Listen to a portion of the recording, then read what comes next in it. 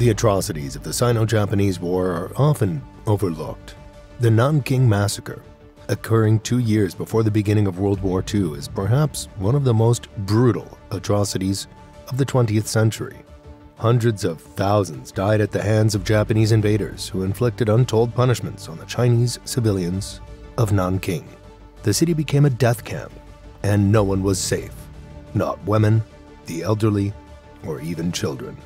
Among the numerous accounts of brutality, one stands out distinctly: the story of a Japanese soldier who envisioned himself as a noble samurai from an ancient era. In a disturbing show of cruelty, he beheaded more than 300 people in a vicious killing contest. The Sino-Japanese War, 1937 to 1945, despite being largely unknown, was one of the most brutal theaters of World War II. It was one of the bloodiest conflicts in human history, with around 25 million deaths, more than the total number of the deaths in Europe during World War II. Japan invaded Manchuria after staging a false flag event to justify their invasion. To legitimize the new regime, the deposed Chinese emperor was crowned Emperor of Manchukuo. However, he was merely a puppet to the Japanese occupiers. China and Japan fought minor battles along the Manchukuo border before war finally erupted in July 1937, the beginning of World War II in Asia. The atrocities began before the Japanese reached Nanking.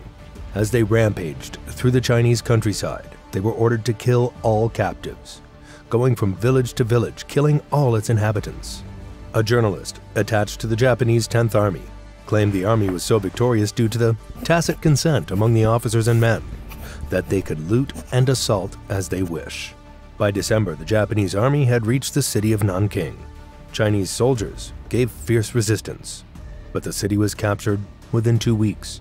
The city was plunged into darkness, suffering through 6 weeks of torture, murder, and carnal abuse. The Nanking Massacre. The Japanese soldiers were taught to feel only contempt for the Chinese, whom they viewed as racially inferior. The Japanese Empire believed it was the most civilized of all Asian races, and thus had the divine right to rule over all others. The disdain they held for the Chinese is exemplified by the words of Shiro Azuma, who openly admitted to his participation at Nanking. "We were taught that we were a superior race, but the Chinese were not, so we held nothing but contempt for them. There were many assaults, and the women were always killed. When they were being assaulted, the women were human, but once the assault was finished, they became pig's flesh." The massacre began on December 13th, the day Japanese soldiers entered the city. Soldiers were given free rein to terrorize the Chinese civilians and captured soldiers, who were abused and murdered in the most horrific of ways. The slaughter began with mopping up operations, trying to locate and kill any soldiers remaining, whether they were still fighting or not. These operations were nothing more than a massacre, as innocent men wearing civilian clothes were arrested and killed without investigation or trial. It is estimated that 4,000 died. What followed was 6 weeks of bloodshed and abuse. Over 200,000 died, and in the first month, over 20,000 women and girls, even the very young and old, were assaulted. Some academics believe as many as 80,000 assaults were committed during the 6 weeks of the massacre. There was no attempt from the Japanese officers to stop the violence. In fact, it was encouraged. They wished to destroy the will of the Chinese people to prevent them from ever challenging Japanese oppression. The first 3 weeks of the occupation were the bloodiest. The Japanese army carried out endless crimes, such as assault, murder, punishment, and arson. Only 2 days into the massacre on December 15th, American missionary Minnie Vautrin wrote in her diary, "The Japanese have looted widely yesterday and today, have destroyed schools, have killed citizens and raped women. 1,000 disarmed Chinese soldiers, whom the International Committee hoped to save, were taken from them, and by this time are probably shot or bayoneted. Death could come at any time to the inhabitants of Nanking. Men and women were shot on the streets or torn from their homes and murdered in cold blood. There was absolutely no limit to what the Japanese soldiers could do. Mass graves were dug to accommodate the endless stream of bodies requiring disposal. Over 12,000 victims were buried in the 10,000 corpse ditch. a 300-meter by 5-meter trench grave. Chen Guangxuan was a young boy during the massacre. He was the only one in his village to avoid being executed by machine gun. His entire family, his neighbors, and everyone he knew in life were killed. He was spared, as he had given the Japanese invaders 2 roosters and a small bag of potatoes. Violence. Every female in Japanese-occupied Nanking was at risk. The attacks on these women were especially sadistic. Some women were penetrated by broken glass bottles or even knives. Pregnant women were assaulted, and their unborn children were cut from their stomachs and shot, beaten, or bayoneted. The soldiers went street by street, door to door, searching for any Chinese female. Most women were killed following their assault, but some were taken captive and held in Japanese barracks holding hundreds of soldiers, and assaulted multiple times a day. Women did all they could to make themselves unappealing to the invaders. Girls shaved their heads and dressed in men's clothes or dirtied their faces. Zhen Wenying was one of the young girls to hide their gender, living as a boy for the duration of the occupation. The Japanese soldiers were not convinced and forced her and some other girls in disguise to fight to see if they were really boys or not. The atrocities were used to humiliate the victims, some of the most atrocious including forcing sons to have intercourse with their mothers, or the fathers with their own daughters, as the family was forced to watch in horror and disgust. In some cases, religious monks who had taken vows of celibacy were forced to have intercourse. Some men were even forced to have intercourse with dead bodies.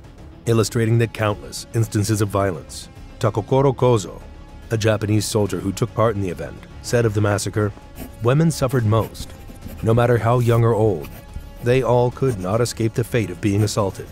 We sent out coal trucks to the city streets and villages to seize a lot of women, and then each of them was allocated to 15 to 20 soldiers for intercourse and abuse."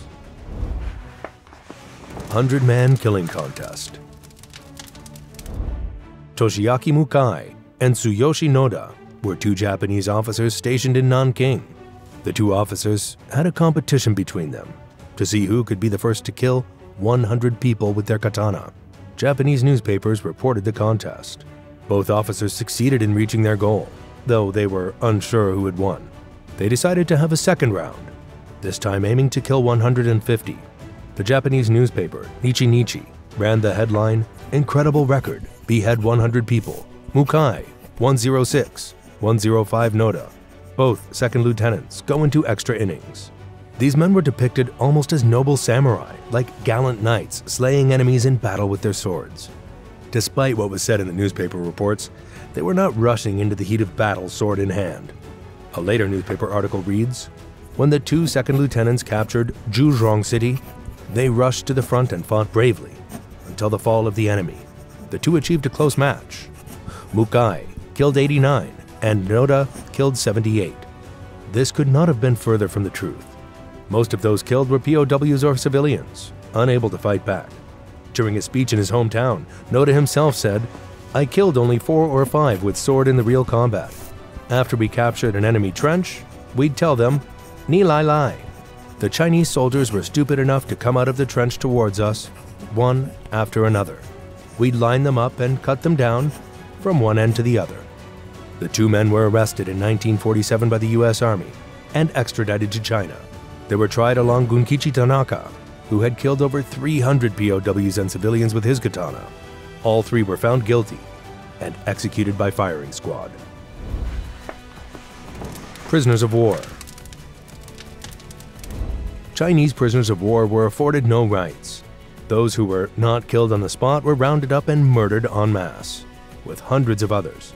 Machine guns, landmines, petrol, and bayonets were all used to kill large numbers of defenseless prisoners, whose bodies were then burned, buried in mass graves, or thrown into the Yangtze River.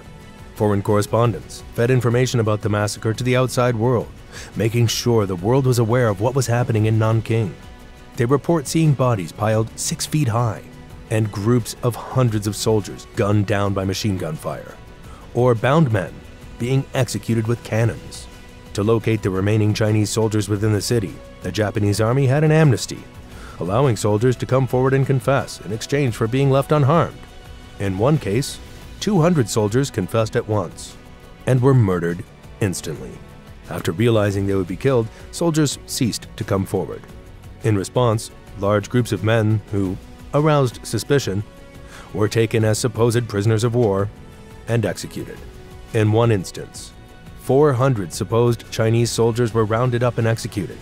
They were bound together in groups of 50 and marched off into an open area. Japanese riflemen and machine gunners opened fire, with the execution lasting 10 minutes. Japanese soldiers trampled over the bodies, shooting those still alive.